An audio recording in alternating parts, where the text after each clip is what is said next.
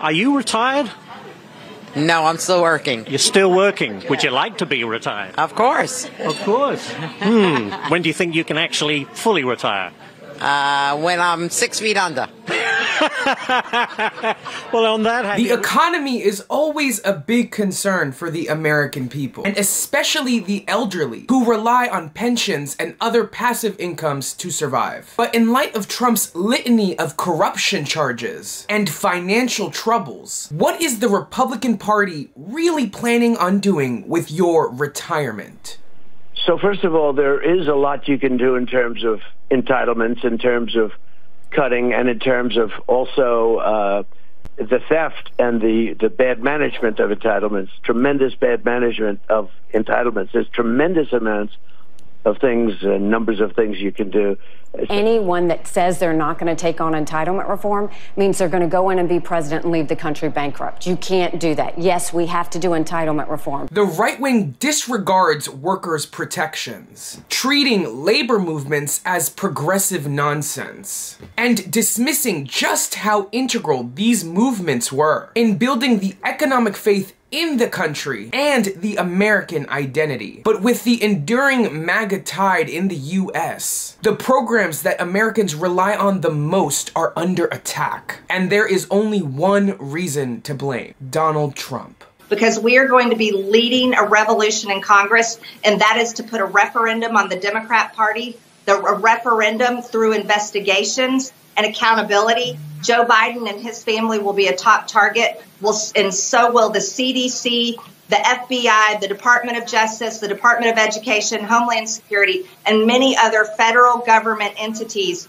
that have abused power and have done so much damage to our country. Actually, there are many. But MAGA Republicans like MTG and Lauren Boebert continue to negligently ignore just how dire the economy has come for those in the working class. And when it comes to the topic of entitlement, which describes state-sanctioned support for public services like Social Security, these are the material hits that meaningfully impact the lives and bank accounts of countless American families living paycheck to paycheck. It's a fiscal abuse that disproportionately affects the elderly, those older generations who are not able to enjoy the fruits of their labor and unpaid dues. And we know that this is the game that Republican elites play. Let me come over here to Desiree.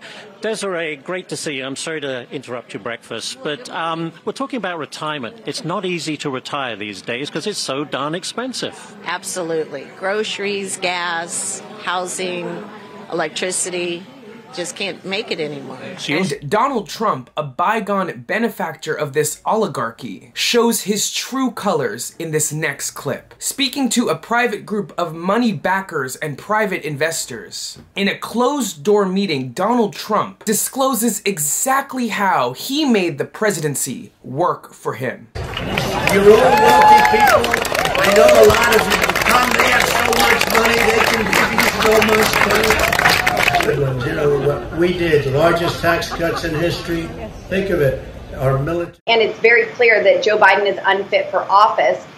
President Trump sacrificed his wealth for our nation, and all Joe Biden has done is sacrifice our nation for his wealth. Amidst this abuse and dysfunction, the country is being stunted, financially and politically, by the stubborn prejudice of the old vanguard, who cling to traditional views in spite of socialized economic initiatives and collective oversight. And these safety nets that kept the masses secure are now being revoked, ripped out from under us as the country morphs from a robust democracy into an elitist gerontocracy. And despite being a huge demographic making up the MAGA cause, the older generations are convinced that Trump's battled business history will translate to rest and relaxation in the future. But vital public services that keep the American people afloat are a laughing matter to conservative politicians. The punchline of a sick joke and of the empty promise of the American dream that is harder to achieve than ever.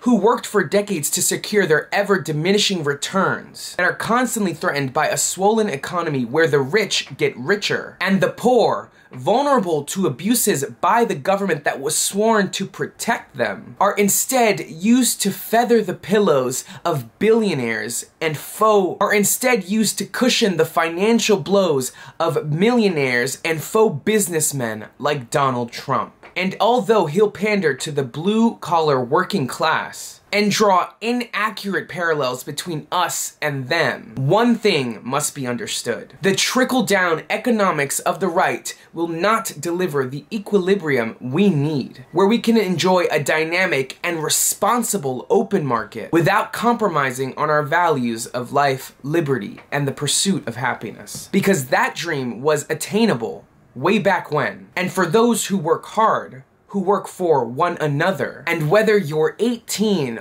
or 80, that dream is still worthwhile. This is Adrian Costa with Rebel HQ. Make sure to like, comment, and subscribe, and check back for more videos. See you guys soon.